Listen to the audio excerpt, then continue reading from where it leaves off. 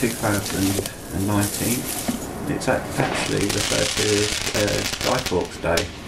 I didn't realise this. I thought it was just Bonfire night, Guy Fawkes night, to commemorate and remember the treasonous Gunpowder plot. And I'm going to give a brief history on November the 5th and some thoughts. But this talk is really about to remember the Lord Jesus Christ, his finished work on the cross, spilling of his precious holy blood to save all sinful mankind, because we're all sinners, we're all wretched, reprobate, and without the blessed Lord we are lost. And his mercy and love is outstretched continually while the earth, this crooked, perverse world and nation, and all nations remain in sin and ignorant of the truth, the knowledge of the Word of God. And so I'll give some thoughts on that. English history, the preservation of the Holy Word, and the importance and significance all tied into the meaning of November the 5th, and the machinations against nationalism and the Word of God, undermining the authority of the Holy Scriptures, which is a continual battle with the devil and through the hands of certain bodies and groups is constant. It's repeated throughout history. And if you have that knowledge, you are able to see that when you study history, to see what it's really about. It's really about the truth and the mercy of God. I'm going to read a psalm, Psalm 15, just a few verses. Not unto us, O Lord, not unto us, but unto thy name give glory, for thy mercy and for thy truth's sake. Wherefore should the heathen say, where is now their God? But our God is in the heavens. We have done whatsoever he pleased. Whatsoever he hath pleased. Their idols are silver and gold, the work of men's hands. They have mouths, but they speak not. Eyes they have, but they see not. They have ears, but they hear not. Noses have they, but they smell not. They have hands, but they handle not. Feet have they, but they walk not. Neither speak, they through their throat. But they that make them are likened unto them, so is everyone that trusteth in them. Those that trust in the Lord, he is their help and their shield. O house of Aaron, trust in the Lord, he is their help and their shield. Ye that fear the Lord, trust in the Lord, he is their help and their shield. The Lord hath been mindful of us, he will bless us. He will bless the house of Israel, he will bless the house of Aaron. He will bless them that fear the Lord, both small and great. The Lord shall increase you more and more, you and your children. Ye are blessed of the Lord, which made heaven and earth. The heaven, even the heavens, are the Lord's, but the earth hath he given to the children of men. The dead praise not the Lord, neither any that go down into sorrow. But we will bless the Lord from this time forth and forevermore. So I want to keep this in remembrance really of the Lord, and not just the significance of November the 5th. It's important, but it's not as important as the Word of God and the Gospel of Jesus Christ. Let's read John 1. The Lord is the Creator, the Father through His Son, through His Word, Jesus Christ, created all things. In the beginning was the Word, and the Word was with God, and the Word was God. So God is eternal, the Lord Jesus Christ is eternal, the second member of the Godhead. The same was in the beginning with God. All things were made by Him, and without Him was not anything made that was made. In Him was life, and the life was the light of men. And the light shineth in darkness, and darkness comprehendeth it not. So we see the Lord and His Word, His Son, is the Creator of all things. There was a man sent from God whose name was John. The same came for a witness, to bear witness of the light, that all men through him might believe. He was not that light, but was sent to bear witness of that light. That was the true light, which lighteth every man that cometh into the world. He was in the world, and the world was made by him, and the world knew him not. He came unto his own, and his own received him not. But as many as received him, to them gave he power to become the sons of God, even to them that believed on his name, which were born not of the blood, nor the will of the flesh, nor the will of man, but of God. John 3, you must be born again, you must be born of God's Spirit by soul, grace and merit, spilling of God's blood, his resurrection from the cross, back onto eternal life. To be born again in the Spirit is to simply repent, to believe, to change your mind, to look to the salvation and hope and outstretched mercy of Jesus Christ and believe with all your heart. To be born again, for the Lord to appropriate his atonement, to ingratiate his power, to give you his what he'd done that no man could do for themselves, that they may be saved, they may be born again of his righteousness, because the man is flesh and corrupt and wicked from the beginning. And the Word was made flesh and dwelt among us, and we beheld his glory, the glory as of the only begotten of the Father, full of grace and truth. John bare witness of him, and cried, saying, This was he of whom I spake. He that cometh after me preferred before me, for he was before me. And of this fullness have all we received, and grace for grace. Colossians 2, the Lord come in the fullness of the Godhead bodily, and all the believers are complete by his fullness, by his grace.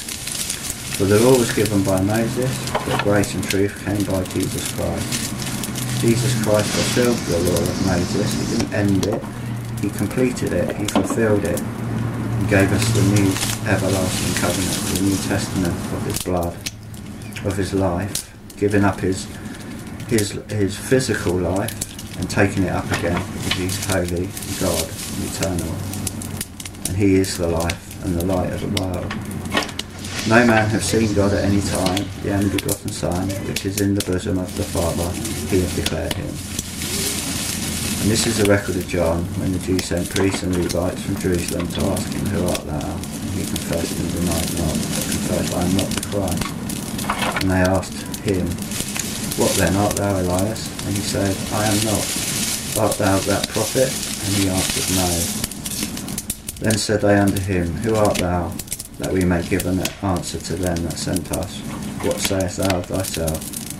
He said, I am the voice of one crying in the wilderness, Make straight the way of the Lord, as said the prophet Isaiah. Today it's to repent towards God, to look and seek the salvation and believe in the Lord Jesus Christ.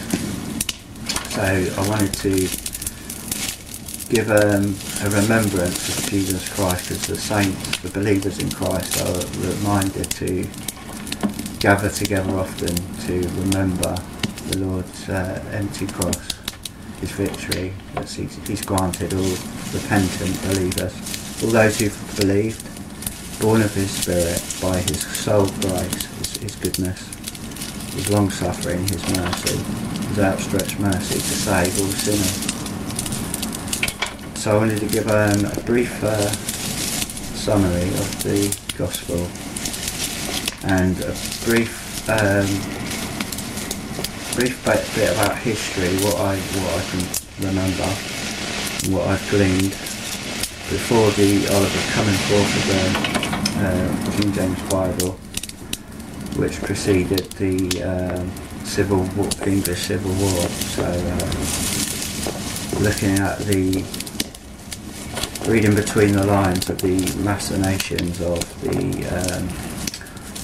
the powers against national sovereignty, the will of God in man, and then to consider the free agency of man and the corruption and how that all entangles and evil tries to overthrow good.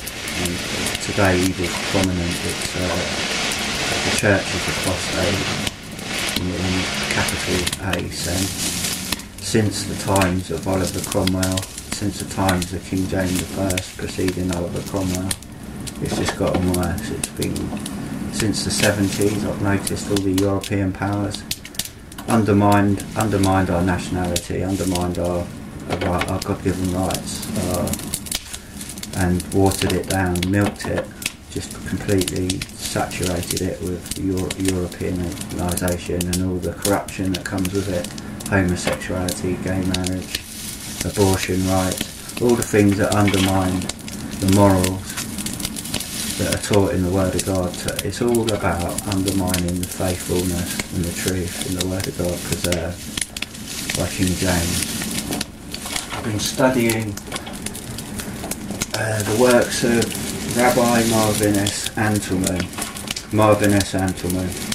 and he's passed away now, I believe, but in the 70s he wrote basically what Christian scholars and researchers have revealed over the ages, and that's the machinations of the Catholic Church, the Jesuits, and the apostate Jesuits to Roman Catholicism, found in the Illuminati, which ties into Freemasonry and all the affiliations and associations that these canker, that these infect, to undermine these rights. And Mr. Antelman, Marvin Antelman, wrote 2 books, Eliminate the Opiate. One you can download free in a PDF format online, and there's a second volume which goes into more detail of the history of the Illuminati and all its the forming of socialism, all the things that undermine the rights of individual freedoms and God's laws given to man, and to destroy morality. It covers the forming of atheism. It's all been done by Christian researchers as well, but it's from a Jewish perspective, and it's how he revealed that the same powers, the Jesuit associations and the Illuminati and Freemasonry, and all the apostate Jews, the Kabbalists, and all the different sects it formed up, was simply to destroy the authority of the Word of God contained in the Old Testament, the Torah, which the Jewish people hold to, and which Christians hold to and believe. It's the authoritative Word of God, which we have in the King James authorised version, authorised because it's lawfully authorised, and it's ordained of God to be lawfully authorised. And God does things lawfully. If you study the scriptures, things were done lawfully, always done lawfully, because God is the law, the ultimate law, and He gave the law to Moses, which the Jews hold to. And He's revealing all the sects and machinations that undermine Judaism, the main holding the main belief of the authoritative word of the Torah, which has been undermined by the Kabbalists and the apostate Jews, and given the history of how those seeds were planted to undermine, water it down and overturn it. And it's the same machinations that's overturned our nation and Christianity, and this roots to the powers of the devil, which are the Illuminati, the Freemasons, and the Catholics, and the Jesuits. And you can see this throughout history. I was studying Oliver Cromwell today on the Civil War, and what he was up against, and even he was apostate in the sense that he held to Calvinism, but he did try to, in his compromise, he done things lawfully, and he was pro-protecting religious freedoms, religious rights and national rights, and he tried to do things lawfully to the best of his understanding, although he's human and he has faults. Like reading between the lines, he was sincere, and he done what needed to be done, and he done things lawfully. But he was thrown into that position. He was born into a position of position of being associated to Parliament and that world, so he was born into a position, and that seems to be his calling, to kick out these corrupt powers. It's all about the corruption in Parliament, in the House of Lords, and the undermining of those influences that infiltrate those hearts and minds of those people. And so he had a battle. After King Charles I was kicked out, and then later on King Charles II tried to reinstate Roman Catholicism, which is history repeating itself. And then they dug him up. Apparently his corpse was left to fester and go rotten, so it's believed that his coffin in, I think it's Westminster Abbey, is empty, because his body was so poorly looked after when he died. And King Charles II dug up a body, whether it was Oliver Cromwell's or not is another matter, but dug up his body and stuck his head on a spike. It just shows the pettiness and vengefulness of this heretical religion and what the Catholic Church holds to, that it's a supreme ruler over heaven and earth. In Christ's stead, it's actually Antichrist. But the world and nation is so perverse and apathetic today, it's lost sight of the meaning of November the 5th, so hopefully I can inject some significance and true meaning into what this is all about. It's not just about Catholicism and Protestant. I'm neither a Catholic or a Protestant. I'm simply a Bible-believing Son of God, by the merit and grace of my Lord and God and my Saviour, my Heavenly Father, sending his Son, his Word, Jesus Christ, to die for my sins, to save my wretched life, my wretched sinful, corrupt inheritance from hell and death. So he tasted the physical death, and he tasted all the sins of mankind, my sins, the whole world's sins. And being holy, he's the only one who could redeem me by his precious blood, his holy blood, which I've received gratefully from him personally. And so I'm redeemed and live by faith daily in that redemption I received when I first called upon God, believing with all my heart in my Saviour. I wasn't looking for the Lord. I was deeply going the wrong way, and the Lord, thank God, the Lord turned my heart to his Son and drew me unto himself. How that happened, I don't know, but it was by his grace, by his love, by his foreknowledge that I heard the word of God preached in a roundabout way, in an apostate way, but the Lord took control and brought me to the cross at Calvary, to my cross, to his cross. And I called upon him and he saved me. He answered me that day faithfully. So that's my invitation, and to put a bit of love, a bit of salt back into the meaning of November the 5th. I think I'll entitle this talk or video. Now, whether the weather will hold out, I'll have a bonfire later and I'll film it, and then I'll put this talk over the top. But whether the weather will hold out this evening, God willing it will, and I'll see to it that I'll have a bonfire in remembrance of this treasonous plot against our nation, against our Parliament, against our sovereign, that God appoints, whether we like it or not. God appoints these people. We are wicked, we're fallen flesh, and we need the grace of God, and things don't go the way we think they should go. But rebellion is never the answer. Going against the law, even though the laws are corrupt, rebelling against them is never the answer. Oliver Cromwell got lawful permission from Parliament to raise an army. He'd done everything by the book.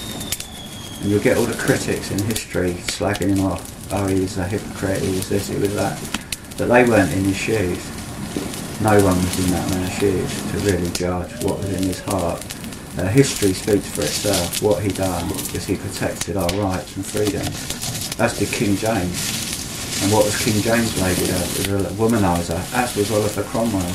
There's always that voice looking for dirt to throw, and these people who have to compromise themselves at times. They're weak, they're human. Oliver Cromwell smoked. You know, whatever fault that could be found is found, and it's raised by the same voice, the people who murder and kill, and then they raise petty comments, straining at gnats, you know, splitting hairs. But they're the biggest hypocrites going. These voices, and today these voices are promoted by the media, you know, always going against that which is for the right, and then promoting everything and holding everything up, giving it a platform for all that's wrong and against it. The powers are manifest, and they can clearly be seen today. And this is history repeating it in itself. Mary the First attempted to reinstate the Roman Catholic powers of dominance. See, these powers don't come out in the open and show their face and hands. They have to do it through influencing their members. The power and hold it has, and in the layers and layers of indirect associations to these powers. You don't see the face of it when it appears. You only see the spirit of it. By their fruits you shall know them. And you can discern the simplicity of that which is against the truth by just knowing the Word of God, having the Spirit of truth, and applying yourself to study these things, to be able to see it. But first you need to know the love of God. You need to have received the Holy Spirit and be born of God, born of the Spirit. Otherwise these things are intellectualised. You're split down one side or the other. You're not allowed to sit on the fence because you're accused of being the devil. But you can stand. Christ puts you on the rock where you can see the truth, and it's a two-edged sword. The Word of God's like a two-edged sword, and it divides this asunder, so you can see through the eyes and the understanding and light of God, which is freely given to the repentant believer. Mary the First again attempted to reinstate Roman Catholicism. The antithesis was Elizabeth I. She tried to reinstate, re-inject or reform Protestantism, which is really the Church of King Henry VIII. So you had this split in religion. That split remains there today. It's like the left and right hand of the devil clapping together like a seal and slapping the truth in the middle. So King Henry was an apostate believer. He just rebelled because he wanted a divorce. So that's the root of Protestantism. So that's not biblically correct either. So the Church of England aren't biblically correct. They're apostate because they root in the Church of Henry VIII, because that's what it is. And even he commissioned a Bible, and that was authorised by himself in 1538. But it was criticised because it contained inconsistencies. And then there was a Bishop's Bible in 1568, and that was more common amongst the ruling clergy, the clergy class. But Queen Elizabeth I didn't authorise it. She was opposed against it. And the most popular Bible at the time was the Geneva Bible, published in 1576, but it was translated in 1557, made in Geneva by exiled Protestants persecuted by Mary I. So they have this back and forth of Catholics persecuting Protestants, and then bad Protestants persecuting Catholics. So you got this dialect of one and fighting the other, and that does no good for the truth, that does no good for the word, that does no good for the body of Christ. Neither of these bodies represent the body of Christ truly, only in part, only in the parts that they want to. I wrote to my local councillors just inviting them, graciously, kindly asking them would they, you know, consider putting the meaning back into Firework Night, and I got all the abuse under the sun, threatened to be smacked in the mouth, called a moron, all sorts of things. I called the person out, sent a carbon copy of his rhetoric to all his colleagues, never heard a word from them since. I got this visit from one UKIP councillor, and I let him in the door. You know, he come as a friend, as a brother, and then I discover he's an Orangeman. And I said, well, I don't agree with the Orange Order. I think it's another apostate Masonic arm. It's just controlled by the same devil to smack one arm against the other. So I didn't agree with him.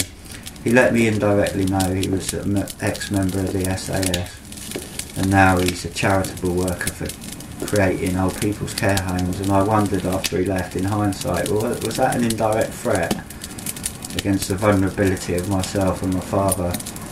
Oh, you know, if you ever need me, call me and I'll help you get your old man in a care home, kind of thing. And the indirect suggestion that, you know, he was an ex-assassin or a member of the SAS. And I wondered, was that an indirect threat, or was he being genuine, or was he just on the devil behind it? I wondered, you know, but I don't trust the flesh. I don't trust the world, you know, nothing's new under the sun. So we've had this back and forth, all opposing the Word of God. So there was an appeal by the people of concern, Puritans, and people in a conference requested a Bible be revised, and this has been going on for a long time before the King James Bible, and William Tyndale or Wycliffe, and an appeal was made to have an authorised version brought forward, authorised lawfully and authorised by God. Because it was well commonly known that all the Bibles were corrupt with inconsistencies. And so they were not in line with the original truth contained in the Gospels of the Word of God. So in steps James I, after the martyrdom, an appeal, excuse me, the appeal for him to believe, and I think that had a great effect on his heart and a change of mind.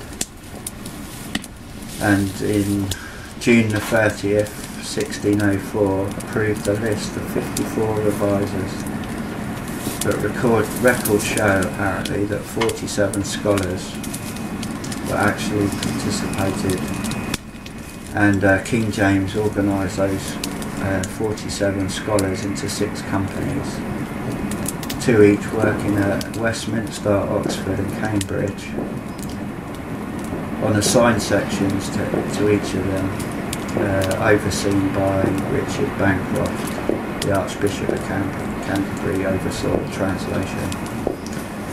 It was finished and published in 1611, and it took 7 years to complete the work, so it was lawfully done by a diverse group of scholars with the sole intention for it to be non-partisan, and to these individuals to come with a lawful translation, a faithful translation of the original text lawfully.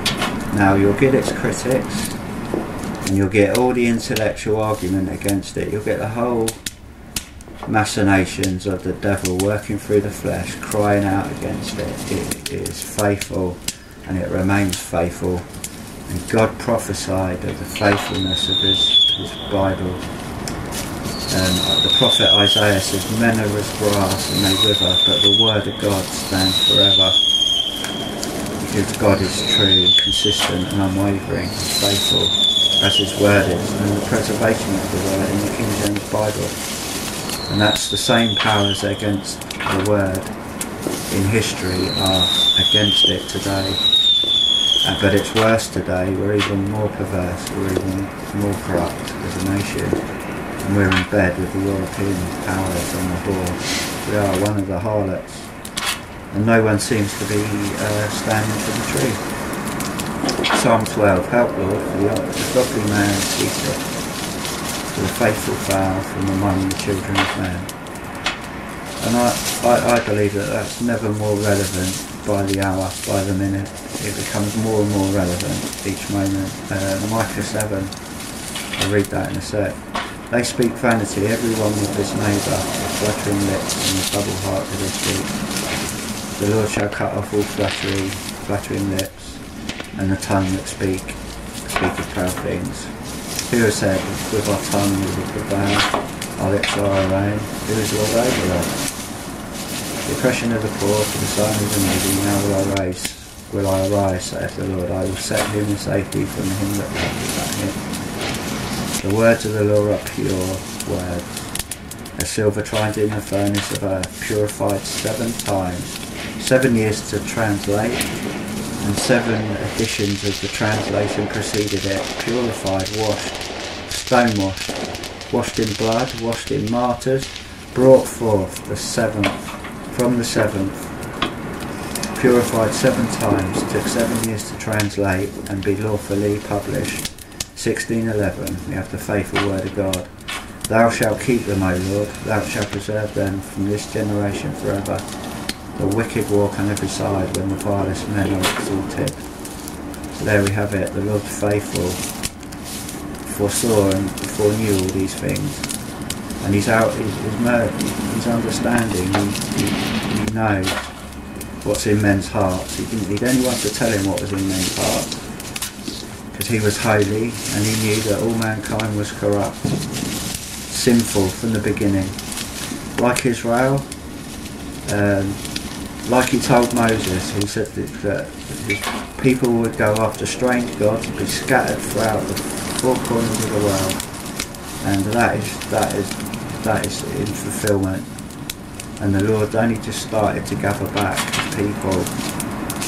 People are gathering back to Israel because it's their homeland, because they've been persecuted for generations, and he will faithfully restore the nation in the time of Jacob's trouble, where he will correct Israel for their going after strange gods, getting in bed with the world, and he will separate his righteous seed from the wicked, and he will judge all against the faithful, and Israel will prevail because God's hand will be on them.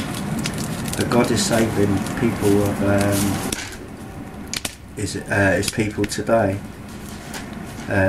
Many people have come to know their Messiah, many Jews have come to know the Lord, but the Jewish body is rejected Christ, and it has this doesn't understand the triunity of God, the nature revealed in Jesus Christ, that there is only one Lord and one God, and God is faithful to his word, but Israel doesn't see that, it rejects it out of hand, and so it doesn't see eye to eye with the Christian body, and the Lord said they are enemies to the church because of their unbelief. But there's still many perverse, still many faithful people to Judaism, in a sense, as I was revealed in that Marvin Antelman, he revealed there is a faithful, true in the sense to Judaism and the authority of the Word of God, which has been undermined by the setting up of all this. Like in Christianity, you've got all these different branches of labels put on, conservative. Like the Jews, the true to the heart and soul of the Torah, the law, they're called Orthodox Jews, but even among the Orthodox they've become corrupted. You've got conservative Jews, and then you've got reformist Jews, you've got all these different branches, and he traces the history to the machinations of all these different movements and how they set up bodies. set up associations to cause division. It's the same devil casting the tare seeds on, in the farmer's field, in the husbandman's field, sowing these divisive lies that take root in the hearts of people. So they're hard to trace. You can't see directly the association to where it's coming from, whether that's the Jesuits, the Illuminati, the Freemasons. They all want to overthrow religion, or the freedom of it, of conscience, and the just law and the word of God. This is what it's all about. I was reading a psalm at the beginning, the perverse generation, how the world thinks, well, where is God then? We can prevail with our lips, we can prevail because God doesn't see anything. Well, God sees all things, but God is mercifully outstretched, otherwise he would just kill these people on the spot. But God is merciful, and he allows free agency for mankind to choose what it will do, what it will believe in, and that it may have a probation to repent. And because the world is in unbelief, that God is just to allow these wicked things to happen, because we have a wicked nation, we have wicked people, unbelieving. Wicked simply means unbelieving. So that's the Lord judges all things by men's choices. So we have nothing, the world has nothing to complain about, and it just follows suit. It's in the moulding of the same lump, whether it's on the left hand or the right hand. It's of the flesh, it's not of the spirit, it's not of God, it's not of Christ, it's of the world. And these things don't surprise the Christian, but they may surprise the world. Psalm 115, wherefore should the heathen say, where is now their God? Because wicked will prevail, and it is prevailing, but our God is in the heavens, he hath done whatsoever he hath pleased. And just like Israel, they went after, Moses prophesied, they would go after strange gods and they would worship images and idols. That's why God never appeared as a person to the seed of Israel when he called from Mount Horeb through the fire. He just spoke his word, and they heard his word. Just like the apostles saw Jesus Christ, the Son of God in the flesh, manifest with the fullness of the Godhead bodily, the fullness of the grace of the Father, and the grace of the Holy Spirit, and the grace of the Son, in the fullness of the Godhead bodily. So we have those two faithful witnesses of the Word of God and the living embodiment of the Word, who's the angel of the Lord in the flesh, who took up the flesh to become man, to die for mankind, to be the Saviour. He's a creator and Saviour. But the world is in unbelief, that intellectualises what it doesn't receive. It won't come to the light, like a burglar won't go to the police and admit it's a burglar. Just like these Catholic powers, the Illuminati, the Masons, they do things in secret. They won't come to the light because they have to reveal the true intent, which is deceptive, which is a lie, which is against all rights and freedoms. So all this preceding the Civil War. So the Gunpowder plot, this is what Guy Fawkes was about. One day in our history of these tossing to in and fro in these corrupt powers, good and evil, and the church, the body of Christ, in the middle between the two. But that's not seen by the world, because of the undermining of Christianity, the divisions of Christianity and the divisions of Judaism. You have this and the anti-Semitism, and then you've got people who take up, the people who cause anti-Semitism take up the position of dominating the scene, so they can do things unlawfully in the name of Judaism, and then when it's opposed, they can cry anti-Semitic rhetoric at people. So the whole thing's like cancer. The whole world is like cancer. It's corrupted, and it's getting more and more corrupt. But this day in history, Guy Fawkes Day, Bonfire night, firework night, was a gunpowder plot in 1605. Guy Fawkes was just a common soldier, a zealous Catholic, along with another, I can't remember his name, Thomas someone, along with another group, a band that was led by Robert Gatsby, who was a supporter of Robert Devereux's uprising against Protestant England, and who was in prison for doing so, for supporting this Robert Devereux. And I think Robert Devereux fought against the Catholics in the Civil War, but you have to double check that, I'm not too sure.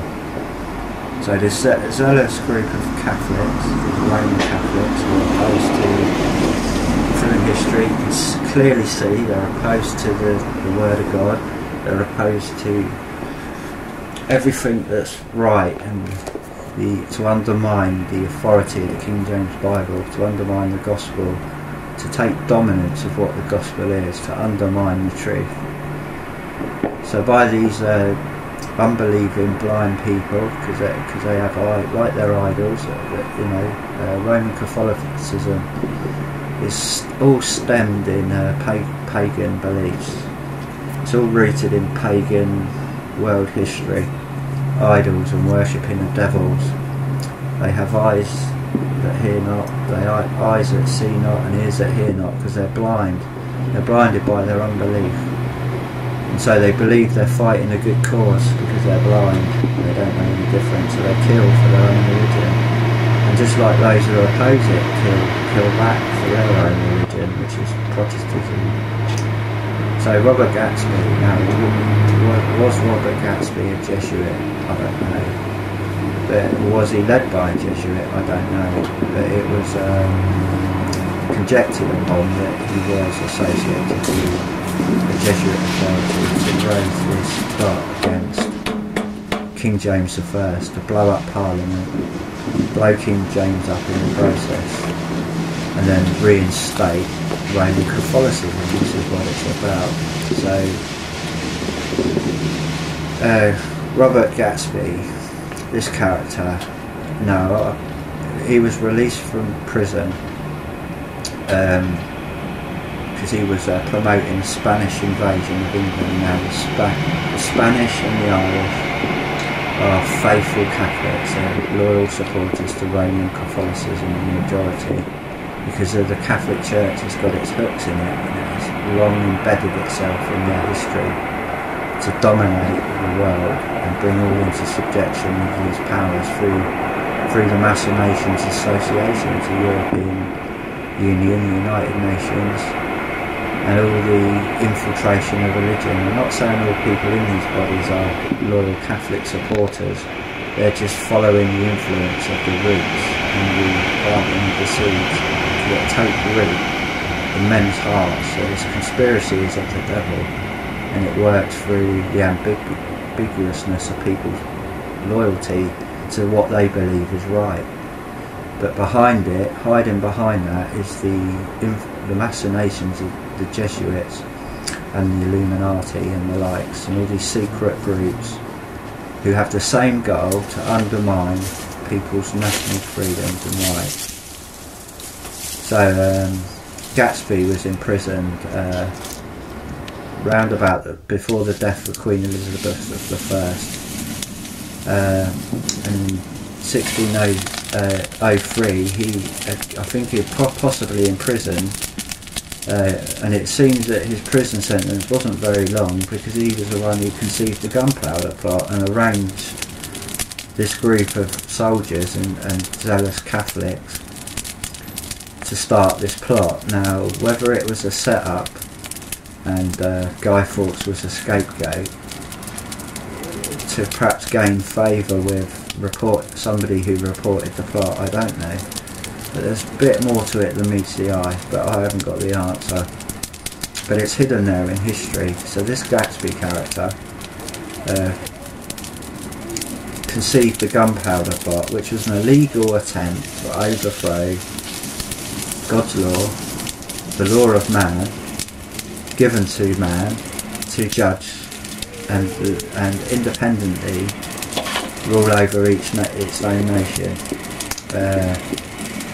And so Europeans Europeanised and milked, watered it down, diluted it, so we're all pro-European, we're all to be encouraged to be pro-European, pro-homosexuality, because all these people are sodomites, because that's what they practice in secret, and they worship pagan idols in secret. So they want the paganised world, hence you got Hollywood paganising, Harry Potter, indoctrinating the youth with witchcraft. I saw this programme the other night, it was called Legend of the Witches. And I thought, oh, I want to watch that, because it was a documentary on witchcraft and the pagan infiltration of Christianity. Now it claimed that the Order of the Garter was actually, it stems from witchcraft and pagantry, which there may be some truth in that. And the Garter is a symbol of witchcraft. I don't know about that, but that's the claim of this documentary. But it showed all the beliefs of witchcraft and cried out against the persecution of witches and the practice of black Sabbaths, sacrificing animals, and they didn't mention sacrificing humans, but that's all part of it. Now this is endemic through ancient history. Even that Marvin Antelman has revealed that the Kabbalist practice, it's the same sort of thing in a Jewish sense. It's a Jewish witchcraft and magical rituals and ceremonial, all against the heart, mind and will of God. And this causes our own nation to take the Lord's name in vain, and it undermines the authority, because not of the word of God, and they're not God-fearing. So they all do things in the name of, in the belief of the institution of our rights and our laws by the word of God. It's all rooted into our history, and the church, the apostate church, all takes the name of the Lord in vain, and they're all in support, pro-European, liberal, pro-socialist, whatever. They're all against what is right, because the forces behind it's the devil.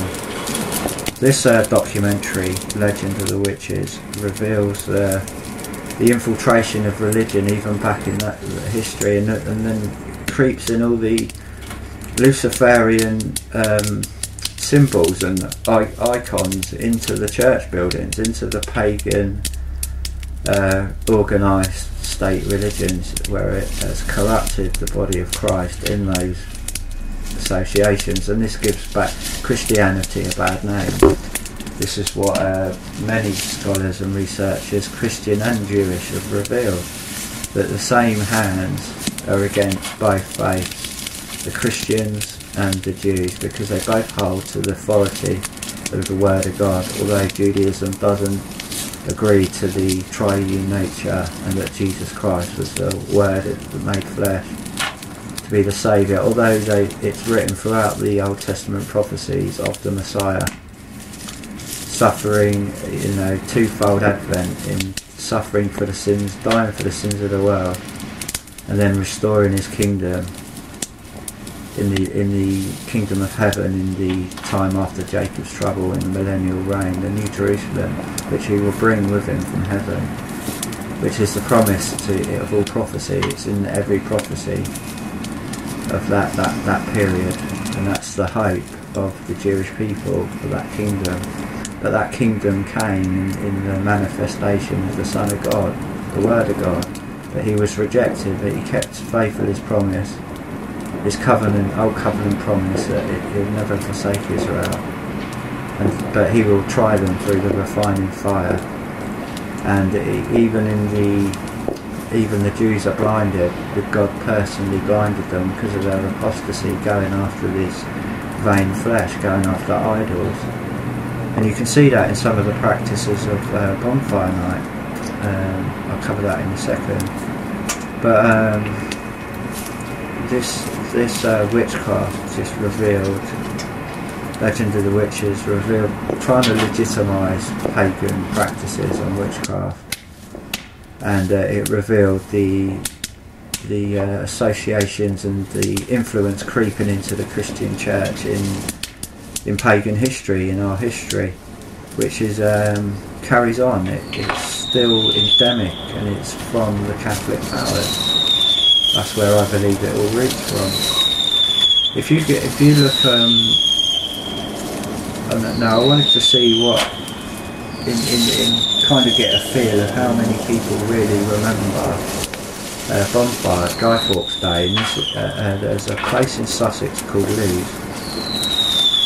Now they commemorate the whole day as a town, as a local community, and they have 6 societies, generationally steeped in history, where they remember, commemorate the death of, I think it was 17 Protestant martyrs.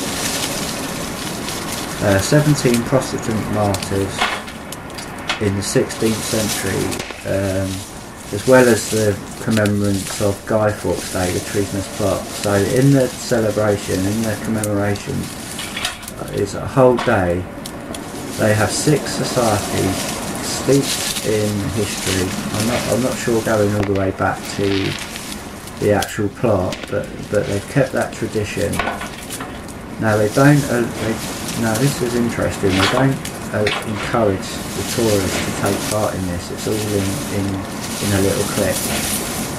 And I don't know what these societies, how they commemorate it, but I thought it was interesting that at least that they remember, they retain the remembrance of the Gunpowder plot and the Protestant martyrs. But to me, all these sites of the gospel of Jesus Christ and I know in local counties it's all become more of a worship of the bonfire and the paganism of those establishments, like the paganism that crept into the Protestant secret societies, the Orange Order. You know, it's just another Masonic setup to be the antithesis against Catholicism, so the powers that be can slap them together and divide and conquer. So they create the problem, and then they're there to take up the after effect, to mop up the spoils. And this has been the game and machinations played out throughout history. Wars are started, fermented, to take root. Then the people who plant those seeds are in the background. Now studying history, you see that the feminist movement was one of these seeds to set man against woman, equal rights. And then that game card was played. And then in the French Revolution, the atheism was another thing that was sponsored. It's all to undermine the word of God. So all these seeds can be traced. Darwinism, it's all to divide and keep people in ignorance, in bondage to the lie that Jesus Christ is not the Son of God, that God is not eternal, God is not the sovereign ruler of heaven and earth, that it's okay to justify killing in the name of their own religion, because they believe that God doesn't see it, because they get away with it so long, history repeats itself. Because they fail to understand that God is mercifully outstretched. He didn't come to destroy sinners, he came to save. So he allows his probation, his choices to unfold. So I only wonder how our nation is heading. Is it going to be into another civil war? And I can see, looking at these, how different counties remember Guy Fawkes Day or Bonfire Night, but again it seems to be more about their societies and their little pagan commemoration. And the bonfire, it's lost its significance from the beginning, just like the Church of Jesus Christ, the body of Christ and the Gospels, lost its significance in the heart, and then it just ferments the enemies to the cross, the enemies to the simplicity of the gospel of Jesus Christ and the truth and his outstretched mercy to save all sinners. Now originally it was to be commemorated in church meetings, but that was turned on its head. That was overthrown later on by the Catholic opposition, you see, because every good that's done, like the Civil War, like King James bringing out bringing forth the translation of the Bible, as soon as it come out it's under attack. Then we have the English Civil War, and as soon as Cromwell done his best to put it to bed and he become Lord Protector, he was granted the authority of a king. He refused to be king, but he was still granted the powers of the unification of England, Ireland, Scotland and Wales, and to preserve the law, to preserve righteousness. But it always comes under fire, it's always undermined by the opposing powers, evil powers who want to overthrow it and keep people down in bondage and ignorance to the truth and the significance of the history. And because people aren't Bible believers, they see religion as its divided, fallen state.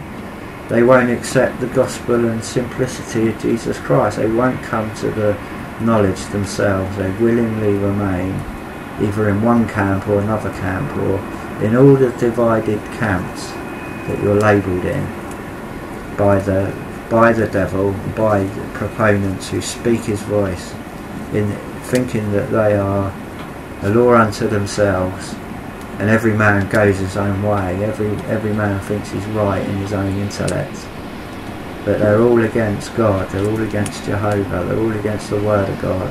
They're all against the law. We live in a reprobate nation, a crooked and perverse generation, as the Apostle Paul said, and all Christians are persecuted for the truth, for standing, to being placed on the rock and being a witness of the gospel, the true gospel. Even religion comes after Christians.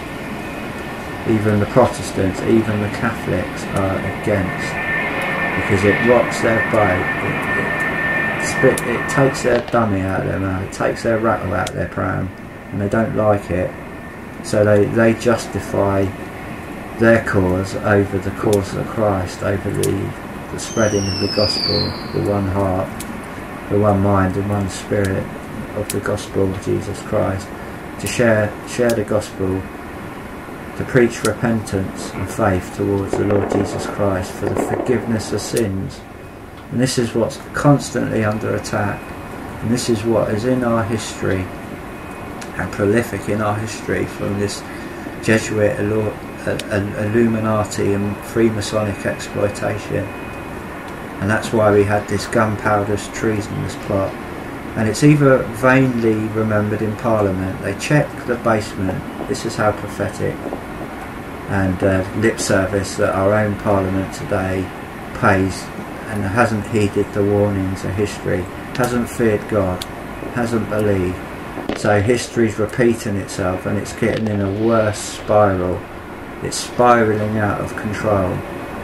You know, and I only pray for our nation and the people of this nation to start to come to the knowledge of history and the significance of the gospel of Jesus Christ, and the Guy Fawkes Day, what it was to commemorate.